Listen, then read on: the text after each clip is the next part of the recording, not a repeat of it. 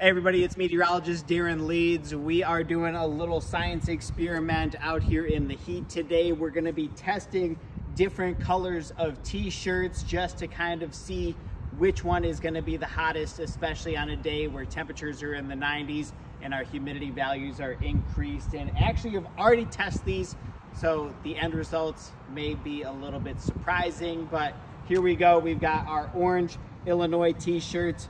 And what is our initial reading on this one? So we've got 112 degrees on the orange t-shirt.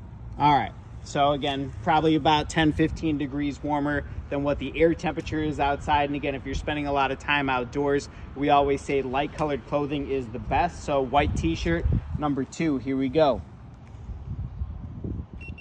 We've got 100 degrees on the nose. So again, so far this one is going to be our coolest. Red t-shirt, I'm guessing 115.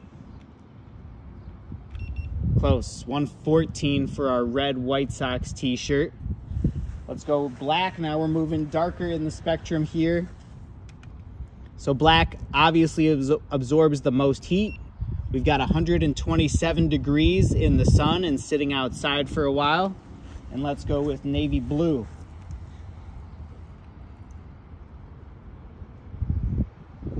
Navy blue actually coming in warmer than the black, 128 degrees, not by much, but still definitely looks like navy blue is the color that you're gonna wanna avoid. Also just those darker colors, again, they're gonna be absorbing more of that heat.